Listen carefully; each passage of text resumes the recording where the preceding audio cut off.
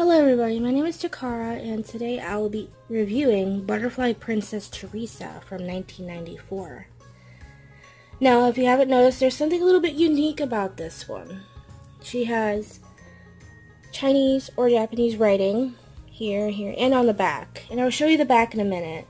But I did open her up earlier to kind of fix up some things. You know, some of the butterflies were a little bent and like her hair was kind of a little all over the place. I'm trying to get it without the glare. I don't open up my dolls, so I'm sorry if the glare bothers you, but I don't open them, so I'm sorry. But other than just a few bent butterflies, her wand was also floating around the box, which would have bugged me. So technically she would have been holding her wand right here, and you could see there's like a little bit of residue left that I didn't get, and I feel kind of bad now that I didn't get it all. But some residue left over from rubber bands that were holding the wand, and you'll see what the wand does in a minute.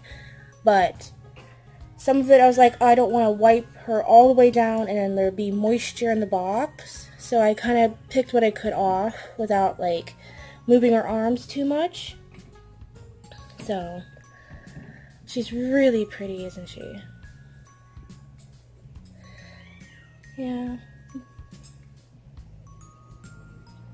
So let's see her magical butterfly wand in action. Here is the butterfly wand in action. See, it's magnetic, so it's really hard. Let me try from this angle.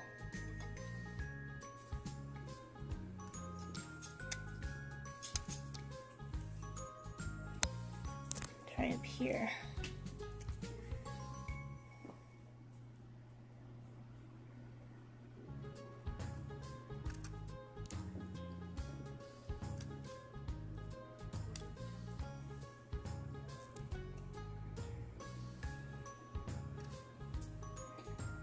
They're like little magnetics in the wand part and in the little butterfly wings right here, which is pretty cool.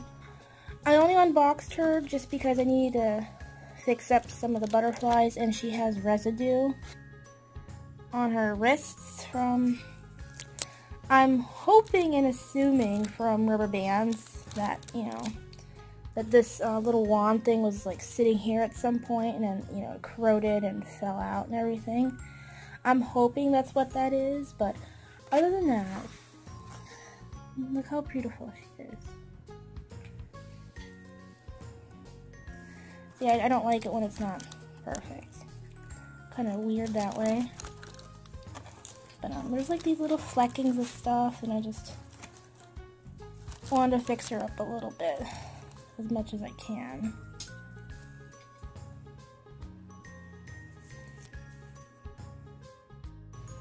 So here's the back of the box. Beautiful. I love it when they use real pictures of the doll.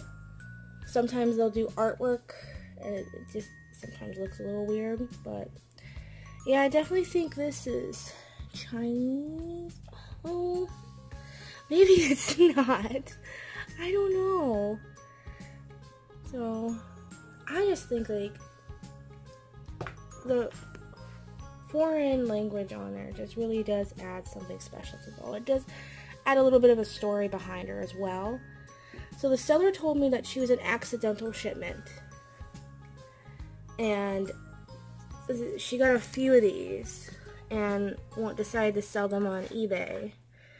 And I sat with the idea for a while because there's nothing wrong with her box. There was just like a little bit of lifting up at here, but you know me, I'll fix that. I don't have a problem with it. But I wasn't sure that I would like her in person, because sometimes they look pretty online. You just saw my bird. There's my little bird.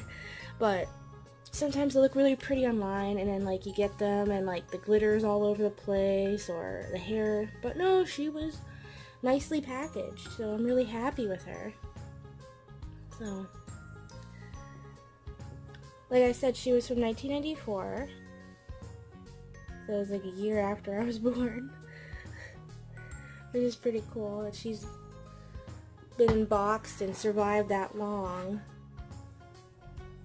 So thank you for watching today. If If you have any questions, please ask below. And have a nice day.